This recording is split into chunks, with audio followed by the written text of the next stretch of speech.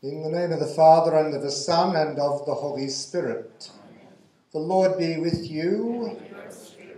We have come together in prayer this morning to God our Father as we continue our journey through this Easter season, seeking to discover the depth of our faith, God's love for us, and how we're going to respond in our daily living. In our prayer today, we're asked to remember John Fury, Gerard Brunto, and Floris Corret, whose death anniversaries occur. Now, as we come to pray, we acknowledge we do fail. We ask for God's forgiveness and healing. Lord Jesus, you came to gather the nations into the peace of God's kingdom. Lord, have mercy. Lord, have mercy. You come in word and sacrament to strengthen us and make us holy. Christ, have mercy. Christ, have mercy. You will come again in glory with salvation for your people. Lord, have mercy. Lord, have mercy. And may Almighty God have mercy on us, forgive us our sins, and bring us to everlasting life. Amen. Let us now pray. Be present to your family, O Lord, we pray, and graciously ensure those you have endowed with the grace of faith and eternal share in the resurrection of your only begotten Son, who lives and reigns with you in the unity of the Holy Spirit, God forever and ever.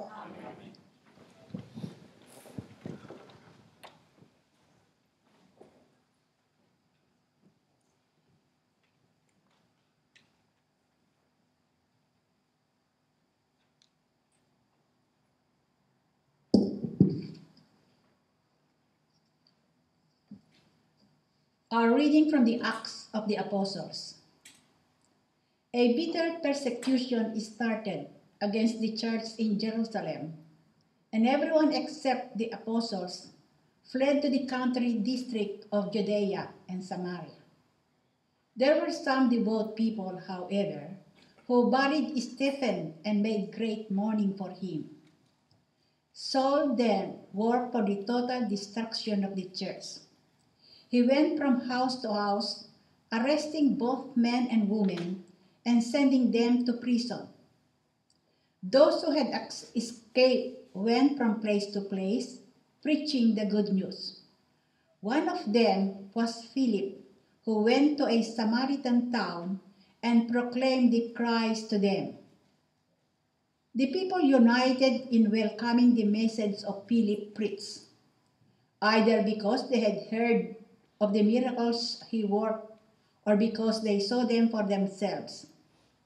There were, for example, unclean spirits that came shrinking out of many who were possessed, and several paralytics and cripples were cured. There was a great rejoicing in the town as a result. The word of the Lord. Let all the earth cry out to God with joy. Cry out with joy to God, all the earth. O sing to the glory of his name. O render him glorious praise. Say to God, how tremendous your deeds. Before you all the earth shall bow, shall sing to you, sing to your name. Come and see the works of God, tremendous his deeds among them. He turned the sea into dry land. They passed through the river Dry-Shon. Let our joy then be in him. He rules forever by his might. Please stand. Alleluia, alleluia. All who believe in the Son have eternal life, and I will raise them up on the last day, says the Lord. Alleluia.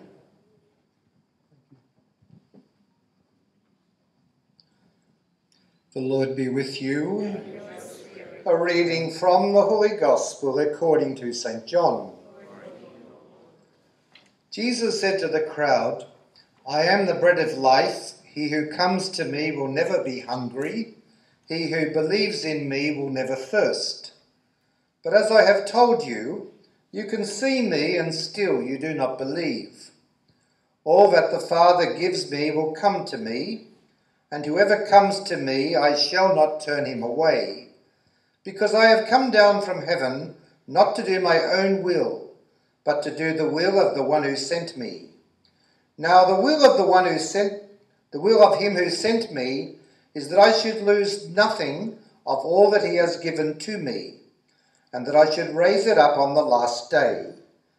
Yes, it is my Father's will that whoever sees the Son and believes in him shall have eternal life, and that I shall raise him up on the last day. The Gospel of the Lord.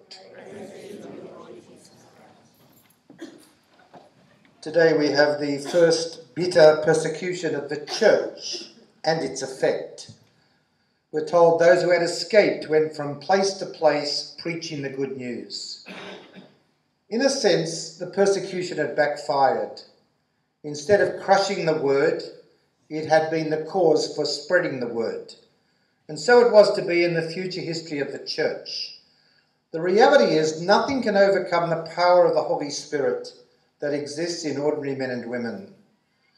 So when we are under pressure to conform to the world around us, do we stand firm in our own beliefs and open ourselves to the power of the Holy Spirit?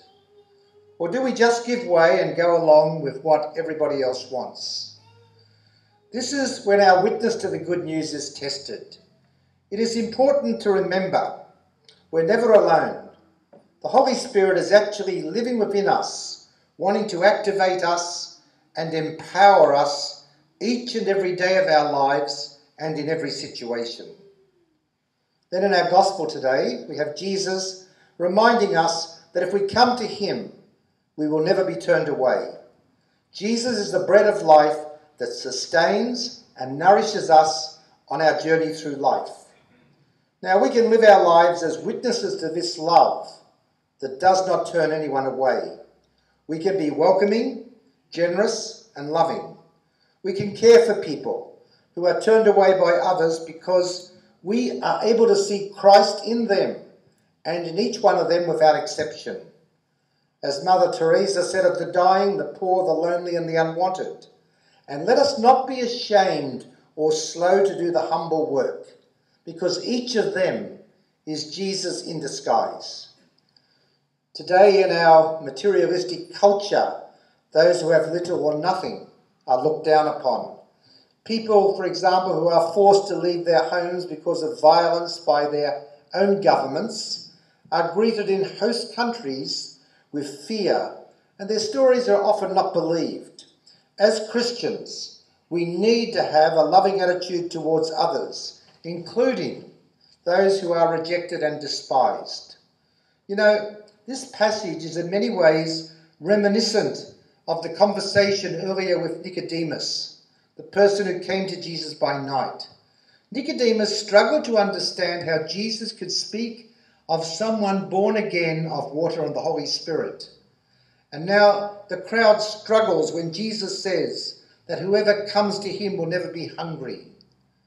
The next words remind us that God the Father so loved the world that he sent his Son that the world might be saved.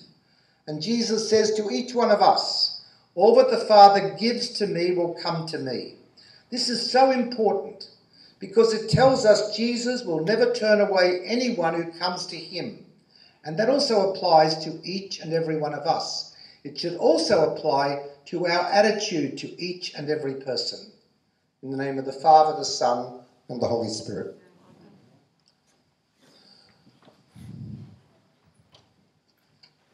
Let us pray to God our Father, whose Son rose from the dead to be our Saviour.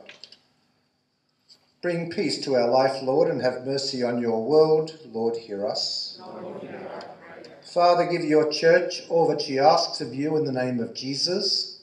Lord, hear us. Lord, hear our prayer. Let your Holy Spirit lead all who teach and all who learn into the full truth as promised by Jesus. Lord, hear us. Lord, hear our prayer. By the cross and burial of Christ, bring us to the glory of his resurrection. Lord, hear us. Lord, hear Teach your church all over the world to love what you command and to desire what you promise. Lord, hear us. We pray for our own needs of today and those of all our brothers and sisters. We pray for those who are ill, especially from the coronavirus. We pray for those who have died. Lord, hear us. Lord God, teach us at all times to fear and love your holy name, for you never withdraw your guiding hand from those you establish in your love. We ask this through Christ our Lord.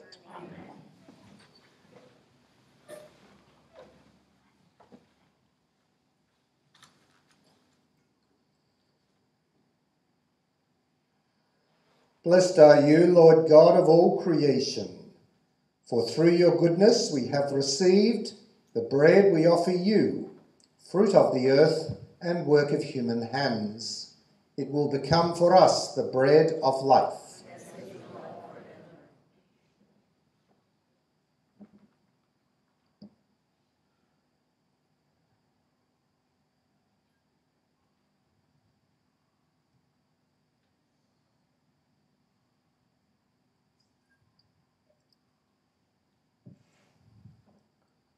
Blessed are you, Lord God of all creation, for through your goodness we have received the wine we offer you, fruit of the vine and work of human hands.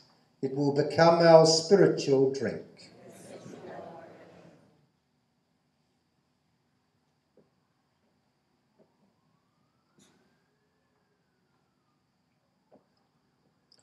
Let us now pray that my sacrifice and yours may be acceptable to God the Almighty Father.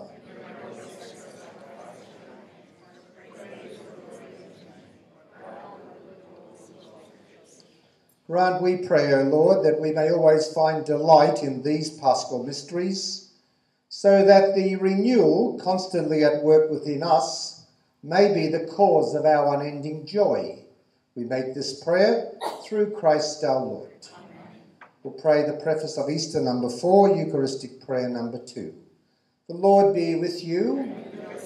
Lift up your hearts. Let us give thanks to the Lord our God. It is truly right and just, our duty and our salvation, at all times to acclaim you, O Lord, but in this time above all, to laud you yet more gloriously when Christ our Passover has been sacrificed. For with the old order destroyed, a universe cast down is renewed, and integrity of life is restored to us in Christ.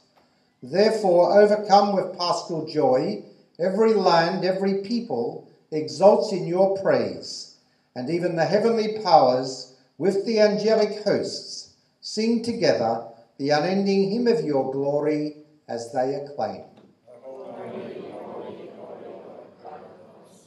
Heaven and earth are full of your glory. Hosanna in the highest. Blessed is he who comes in the name of the Lord. You are indeed holy, O Lord, the fount of all holiness. Make holy, therefore, these gifts, we pray, by sending down your Spirit upon them like the dewfall, so that they may become for us the body and blood of our Lord Jesus Christ.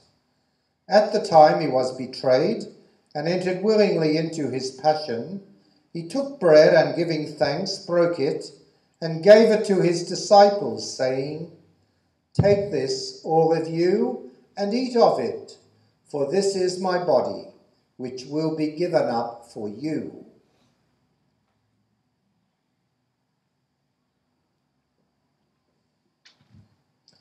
In a similar way, when supper was ended, he took the chalice, and once more giving thanks, he gave it to his disciples, saying, "Take this, all of you, and drink from it, for this is the chalice of my blood, the blood of the new and eternal covenant, which will be poured out for you and for many for the forgiveness of sins. Do this in memory of me."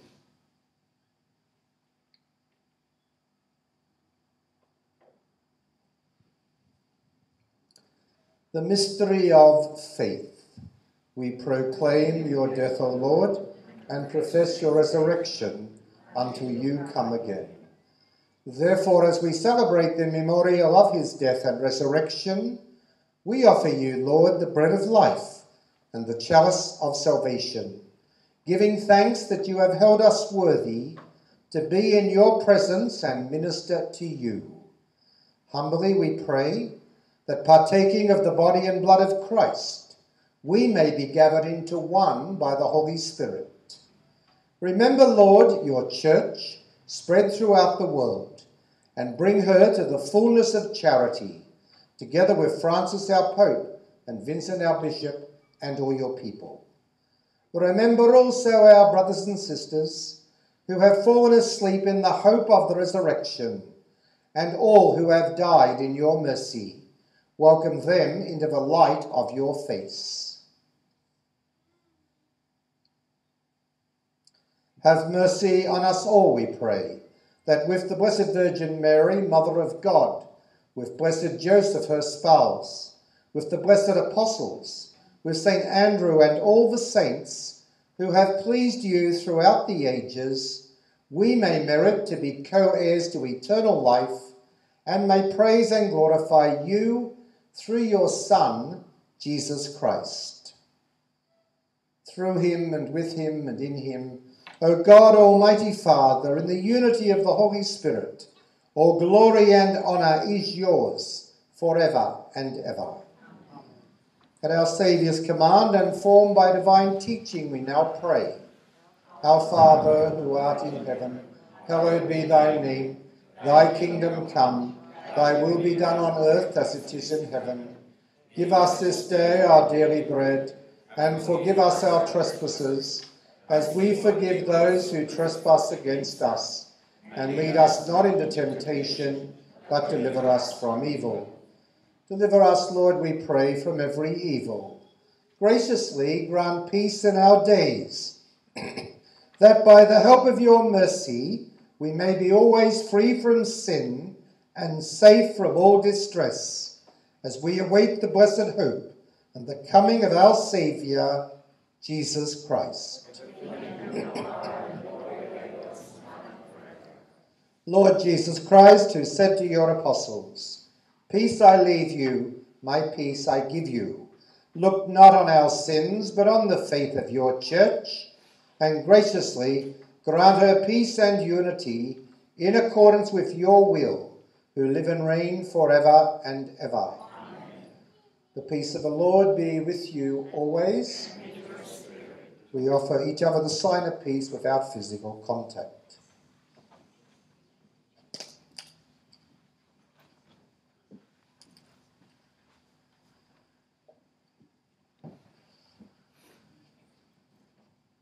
Lamb of God.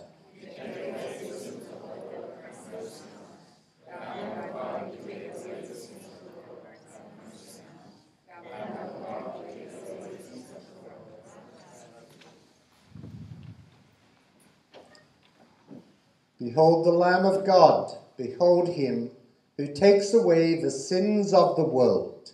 Blessed are those called to the supper of the Lamb. Lord, I am not worthy that you should enter under my roof, but only say the word, and my soul shall be healed.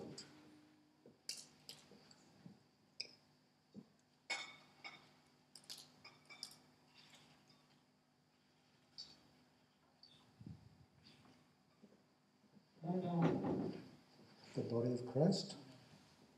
The body of Christ.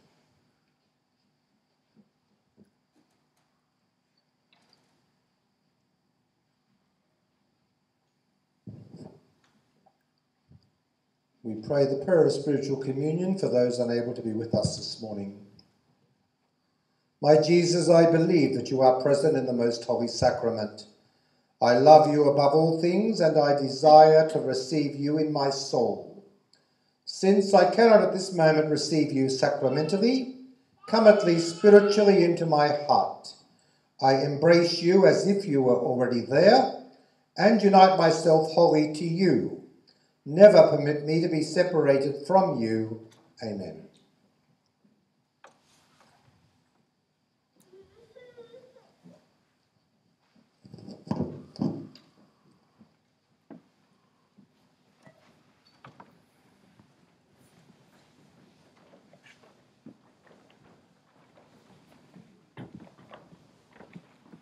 body of Christ. The body of Christ. The body of Christ. The body of Christ. The body of Christ. The body of Christ. The body of Christ. The body of Christ. The body of Christ. The body of Christ. The body of Christ. Amen. The body of Christ. Amen. The body of Christ.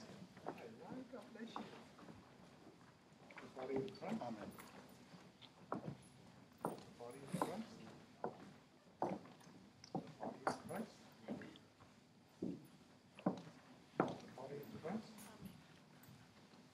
The body of Christ. The body of Christ. The body of Christ.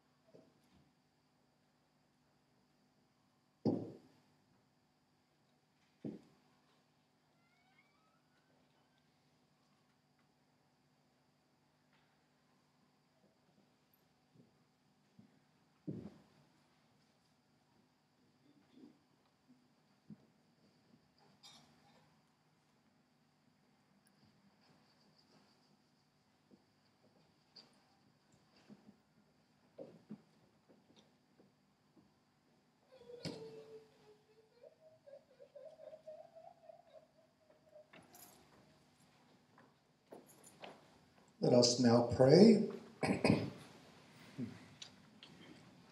Hear, O Lord, our prayers that this most holy exchange, by which you have redeemed us, may bring your help in this present life and ensure for us eternal gladness. This prayer we make through Christ our Lord. Amen. The Lord be with you. May Almighty God bless you all, the Father, the Son, and the Holy Spirit. Amen. Go in peace and glorify God in your daily lives. Amen.